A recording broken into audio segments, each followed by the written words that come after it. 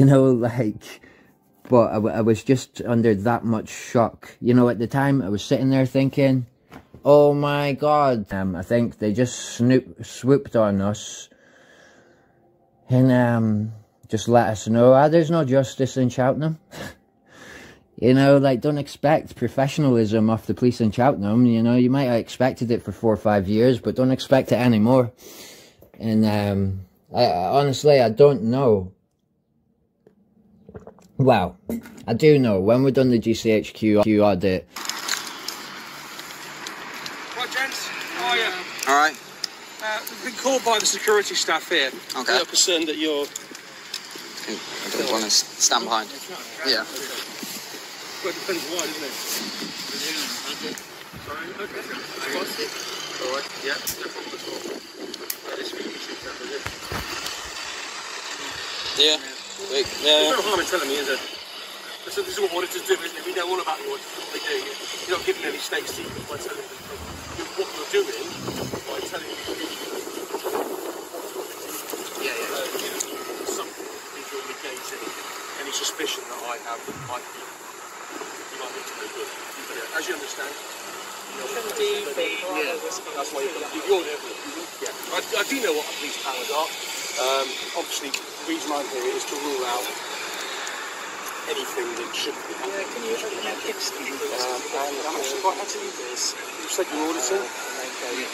What's your intentions? Do you mind telling me? You don't have to tell me. Just for public transparency.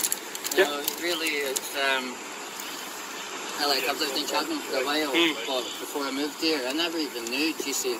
I knew what MI5 was, but I never knew what GCHQ was.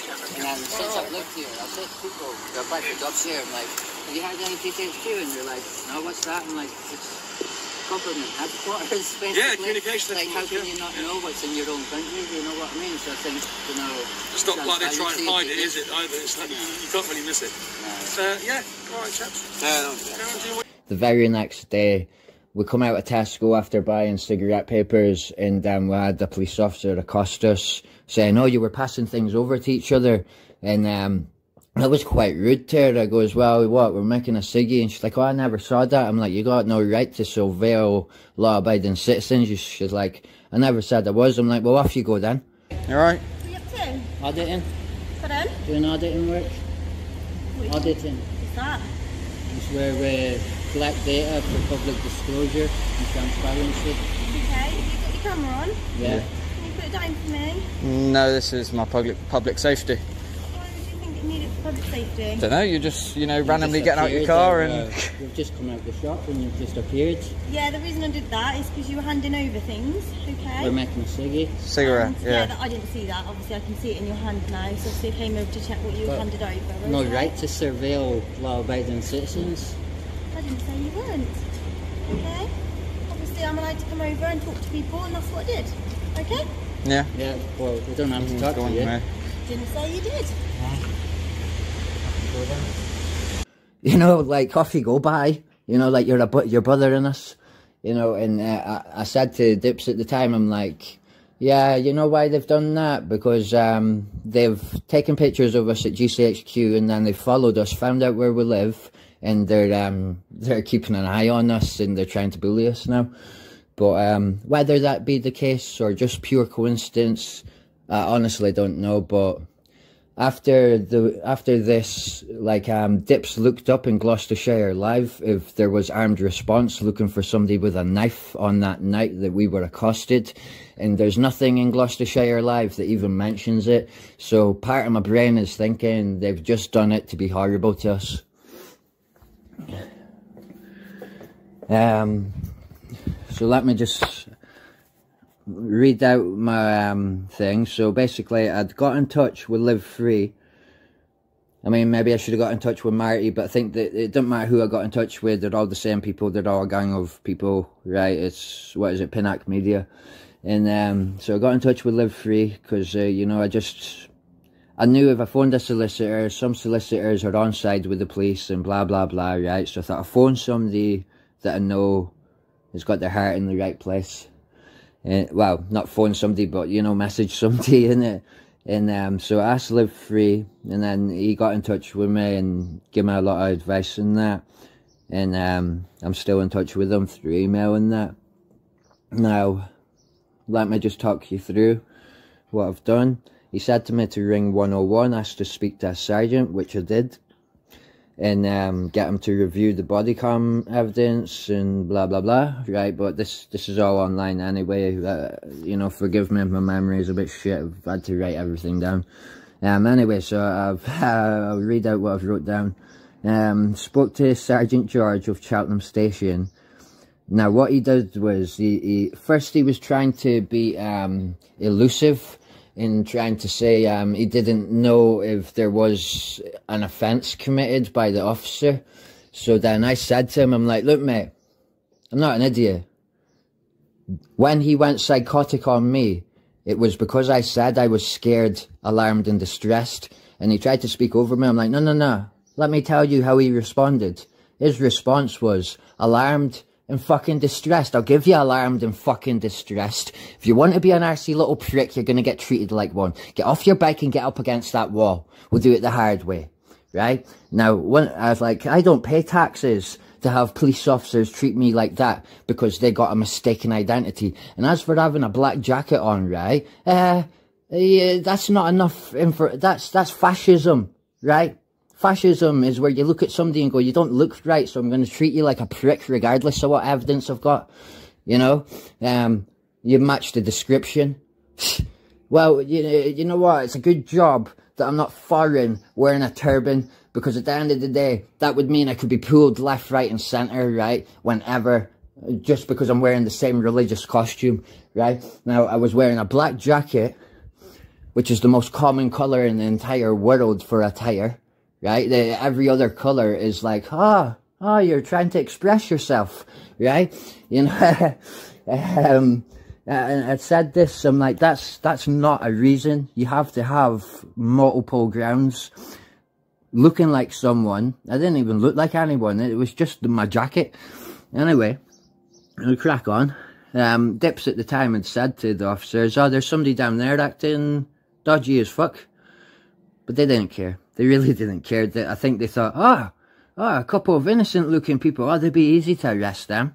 I don't think they care where they got the arrest from, to be honest. I don't think they wanted to deal with somebody that might stab them. Anyway, so I'll crack on with this. So I spoke to Sergeant George of Cheltenham Station. And at first he was trying to be elusive. And when I told him outright, I know the law, I know full well this is misconduct, he said to me, he looked at it again, and he's like, I think I've identified it, yeah, that's definitely not right. But as it's firearms officers present, I can't give you the body cam evidence because they don't have to identify to the public unless they've been found to do something wrong. So he'd said he'd referring it on to the Firearms Supervisional Officer, PC Parsley. It might not be PC, it's probably SO, Supervisional Officer. But yeah, Supervisional Officer Parsley, right? I don't know why I put PC in, I think because, you know, I'm just stupid, right? To review the body cams of his firearms team, right? And he's of Gloucester Station. Now, Supervisional Officer Parsley, well, Sergeant George said that it would probably be about 2-3 days because of turnover before Parsley could phone me, right? But he phoned me that night at 1 in the morning. Now, part of my brain's saying it's not completely rude because the offence happened at the same time, so maybe he thought I would be awake. But my attitude is, I'd just gone through a lot of stress. I have seizures and that, so lack of sleep causes a seizure. And because you're not getting enough oxygen, etc. to your brain, right? And basically, I was sleeping. So I woke up in the morning to a private phone call at 1:04 in the morning. I thought, who's that?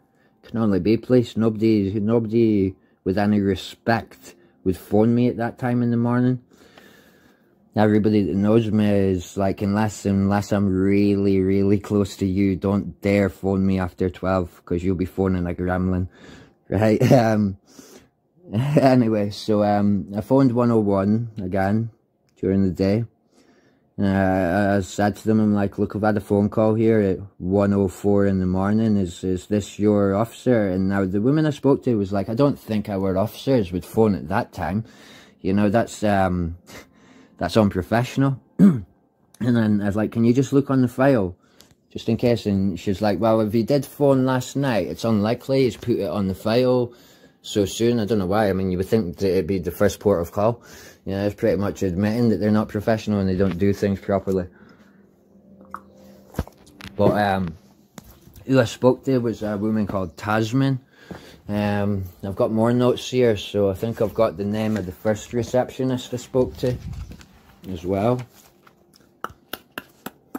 But I might not, because I'm autistic. And this is what they do. They like messing with people. Blah, blah, blah, blah, blah. So this would be when I spoke to the dude.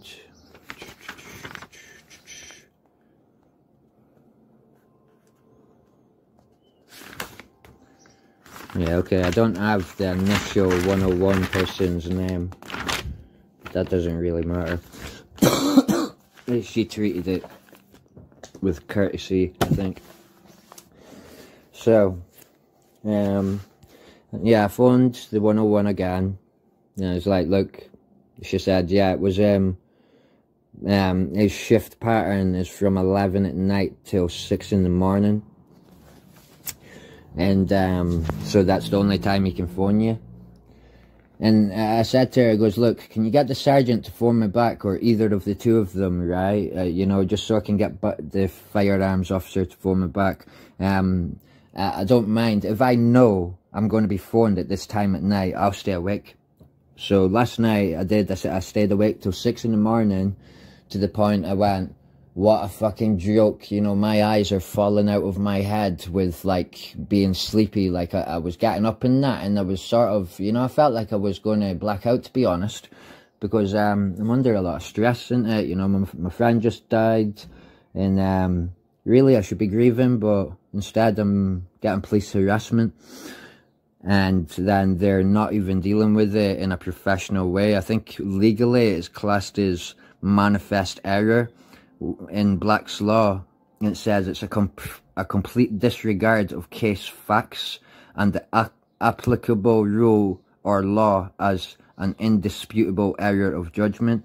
So basically, I mean, I said to them, I goes, listen, at the end of the day, if the tables were turned and I done something like this to somebody, I wouldn't be sitting doing what I want. I would be in a prison cell, right? Or you know, a police cell, you know, on my way to being dealt with as a criminal, right? It's as simple as it gets. There's not one rule for us and another for them. I guarantee the officer that attacked me is still on duty now.